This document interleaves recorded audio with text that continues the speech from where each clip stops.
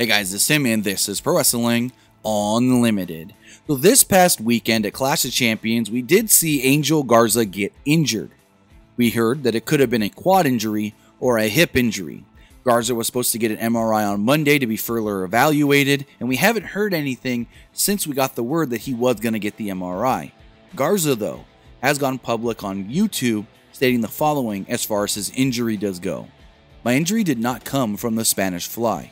An injury from the Spanish fly could have been worse. Thank goodness the injury came later and not from the Spanish fly. The injury came afterwards.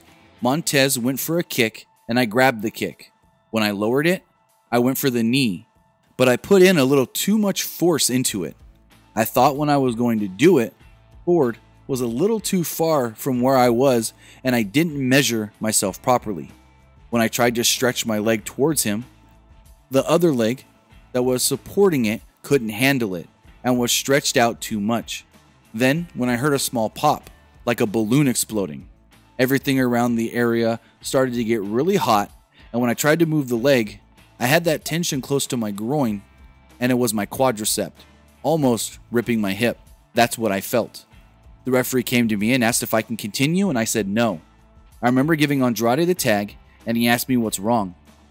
I tell him I can't go anymore. Garza would also go on to state that he did get the MRI, and the MRI did show that he didn't actually suffer that bad of an injury, that he's only actually going to be out of action for a couple of weeks, upwards of about 15 days or so. So Garza should only be out of action for no more than about half a month to maybe a month at most, based off of the evaluation he got after that MRI, which is really, really good to hear that he's not going to be out that long. But with that, it's unclear exactly when Angel Garza will be back in action. But hey, if he's only out for 15 days or maybe a month to be safe, we should have him back in time for November and Survivor Series.